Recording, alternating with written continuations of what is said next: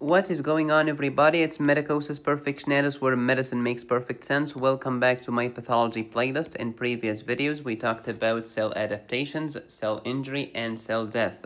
We talked about atrophy, aplasia, hyperplasia, hypertrophy, metaplasia, dysplasia, and neoplasia. Talked about apoptosis versus necrosis, hypoxia versus hypoxemia, benign tumors versus malignant tumors. And in the previous video, we discussed dystrophic calcification versus metastatic calcification. Today, we shall talk about those pesky laminated layers of calcification known as Psammoma bodies. What causes them? Why should we care? Let's find out. Click the like button, click the subscribe button, and let's delve deep into the land of disease. This is my pathology playlist. Please watch these videos in order for maximum understanding and retention, not to be confused with my patient's urine retention. What is pathological calcification? It's the deposition of calcium in different tissues. Can we be more specific? Sure, it's the deposition of calcium salts in the tissues. But is it just calcium? Absolutely not. We also have smaller amounts of iron, magnesium, etc. How does this calcium deposition look like? White, chalky substance. In the previous video in this pathology playlist, we have talked about necrosis. We have many different types of necrosis, including coagulative necrosis, liquefactive necrosis, caseous necrosis, fibrinoid necrosis, fat necrosis, and gangrenous necrosis. Almost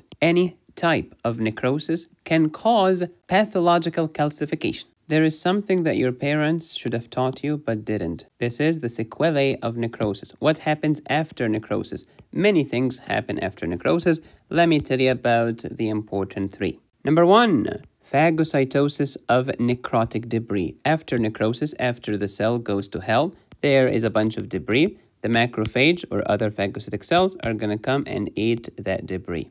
This is true if we started with a small area of necrosis or small number of cells that are finished. But what if, and that's a big if, we have a larger area of necrosis because many cells are gone by necrosis? In this case, we will certainly have an inflammatory response. And if that was not enough, you will have organization as well.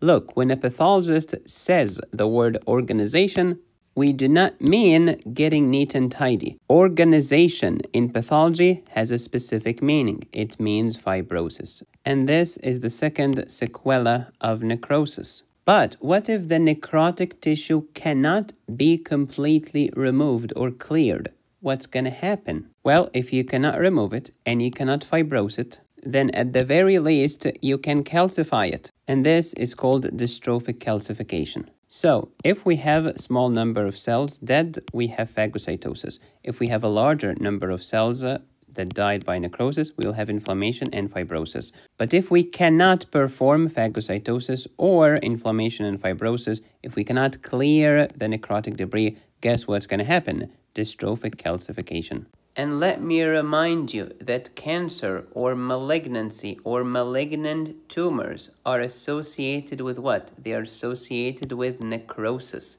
So what happens after necrosis or degeneration? Let me remind you of myocardial infarction. Here is the heart. The cardiac muscles are dying. Myocardial infarction. This is death. This is not injury anymore, it's death. And when the cell is dead, the membrane of the cell is gonna lose all of its integrity, just like your typical politician. And therefore, any enzyme that was inside the cell is going to be released to the outside. LDH is going to be kicked out. How about Mr. Myoglobin? Kick it out, so it's going to increase in the blood. How about CKMB? Increases in the blood. How about something like troponin? Also increases in the blood because they are being kicked out of the cell because the cell has lost its membrane, which means all of the enzymes are going to leak outside. Here is a question for the pros. What subtypes of troponin are released after a myocardial infarction? Is it just any troponin, or do we have specific subtypes of troponin being released after an MI?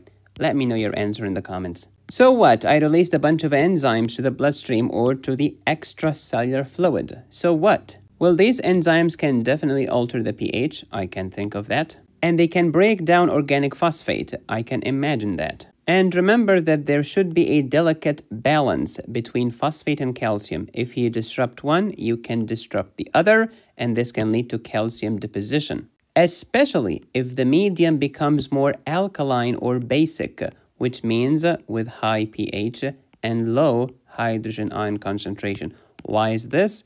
Because alkalosis favors calcium deposition. Look, there are two forms of calcium. There is calcium that is not ionized and not charged and bound to something. And there is another type of calcium which is ionized and charged and unbound to anything. What alkalosis does is that it takes some of that doozy ionized charged active calcium and deposits it into the tissue in this form that is bound to the tissue, not freely floating. So alkalosis favors calcium deposition, which means with alkalosis, you will have more calcium deposition, but you will have less ionized calcium in your blood. And whenever you have less ionized calcium in the blood, guess what's going to happen? Calcium is contra-excitability. Calcium is contra-excitability. Excitability of what? Of nerves. And what's going to happen if my nerve excitability increases? I will suffer from a condition known as... And I've talked about tetany in great detail in my endocrinology playlist. If you wish to download these doozy colorful notes, go to medicosisperfectionalis.com. I help you learn, understand, and pass exams. If you want me to personally tutor you, reach out to me on my website. Let's talk about pathological calcification. All right, we have two subtypes of pathological calcification: dystrophic calcification and metastatic calcification. What is dystrophic calcification? Dystrophic calcification is a local calcification caused by a local injury or a local problem.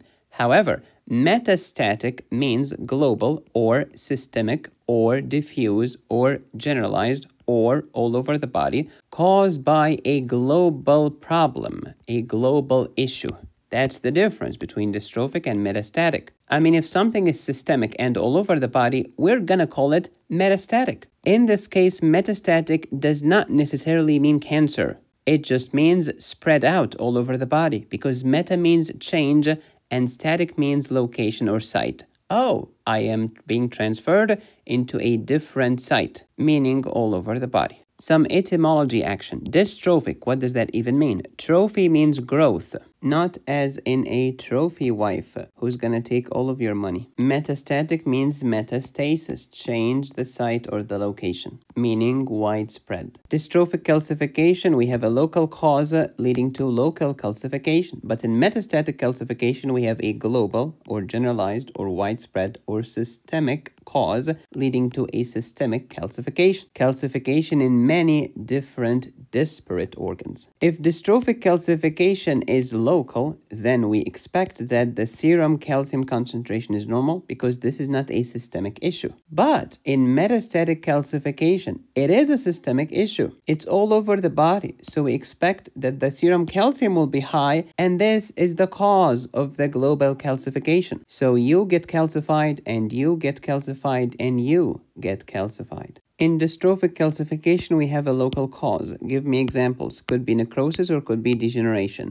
The tissue is dead or the tissue is diseased or sick. This is dystrophic calcification. It's the D mnemonic. And therefore, the calcium will be deposited in a diseased tissue, not in a healthy tissue. The calcification is local in dystrophic calcification, such as a calcified aortic valve, which can lead to aortic stenosis. To learn more about valvular heart diseases, see my cardiology playlist. But in metastatic calcification, we have a systemic issue, such as what? Such as hyperparathyroidism or hypervitaminosis D. When PTH is high, what's going to happen to serum calcium? Of course, it will go up. When vitamin D is high, what's going to happen to serum calcium? Of course, it's going to go up. The PTH will raise the serum calcium by means of resorption, absorption, and reabsorption. Vitamin D is going to raise the serum calcium mainly by absorption in the gut. The tissue was normal, but then we just kept throwing all kinds of calcium at these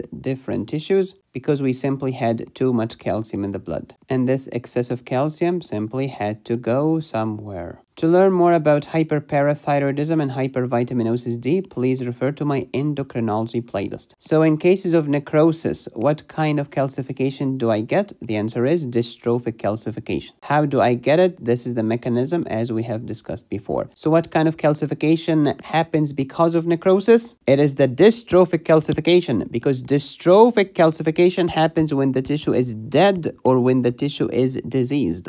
Necrosis leads to dystrophic calcification, a local issue causing a local calcification. What else? Thrombosis, which can definitely cause necrosis.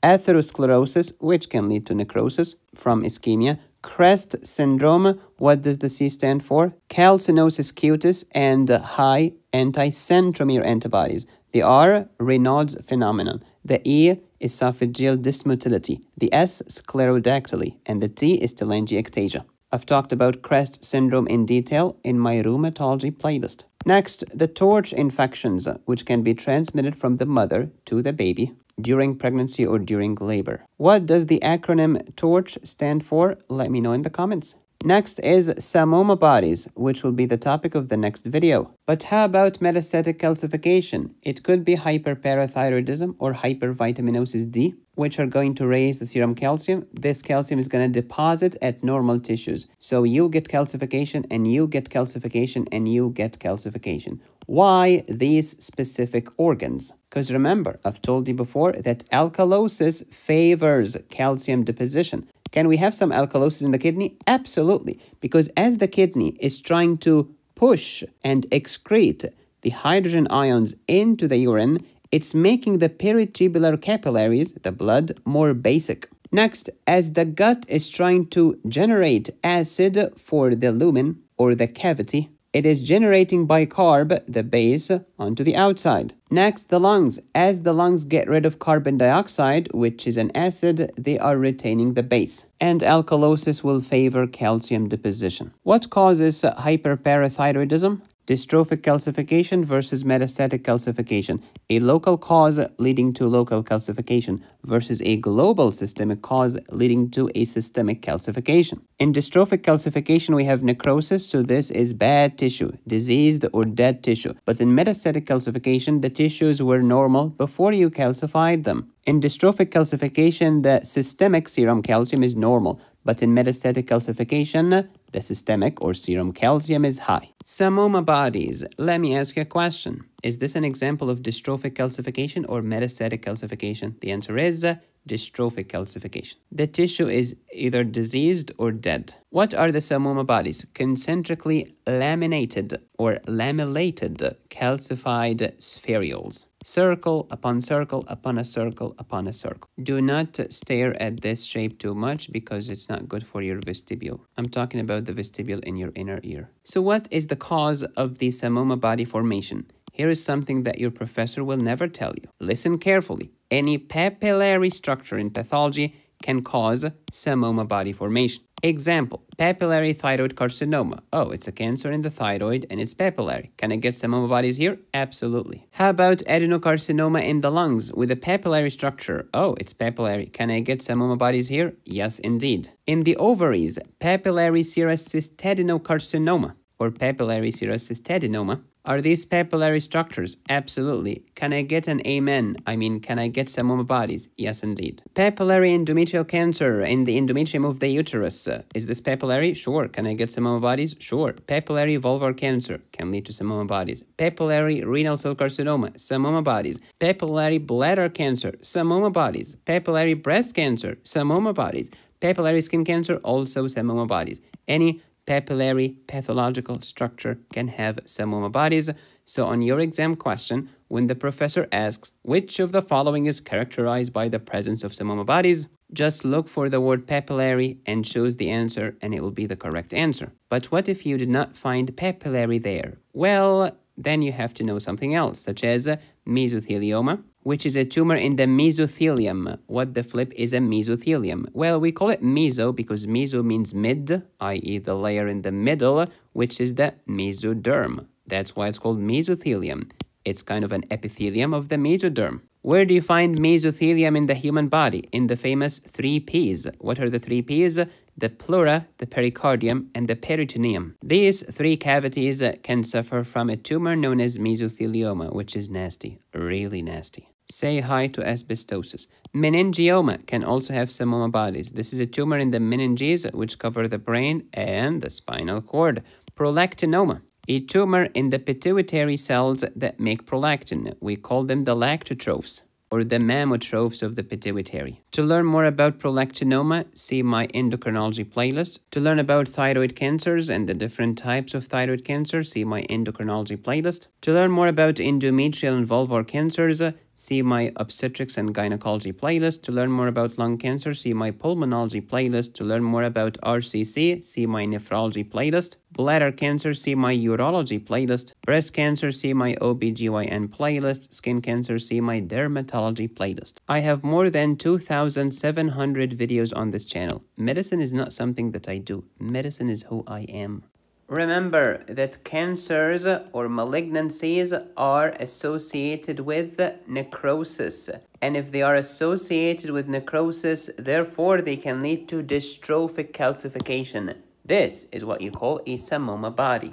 Dystrophic calcification versus metastatic calcification. Please take a moment to pause and review. Make sure to watch my video on necrosis and its different subtypes. See my pathology playlist. And to learn about myocardial infarctions, strokes, cardiothoracic surgery, neurosurgery, vascular surgery, trauma surgery, orthopedic surgery, and more, download my surgery high yields course at medicosisperfectionalis.com. To learn about cardiac arrhythmias, ARDS, acute limb ischemia, the toxidromes, drowning, hypothermia, hyperthermia, and many other emergencies, download my emergency medicine high yields course at medicosisperfectionalis.com. To learn more about ovarian cancer, endometrial cancer, cervical cancer, vaginal cancer, vulvar cancer, and breast cancer, download my obstetrics and gynecology course at medicosisperfectionalis.com. If you value what I do, help me make more videos by supporting the channel. Go to buymeacoffee.com/medicosis. There are more than 750 premium videos available on this channel when you click the join button and choose the highest tier. Please subscribe, hit the bell, smash like, support my channel on Patreon, PayPal, or Venmo. Go to my website to download my courses, notes, and cases, or if you would like me to personally tutor you. Be safe, stay happy, study hard. This is Medicosis Perfectionalis, where medicine, chemistry, math, and physics make perfect sense.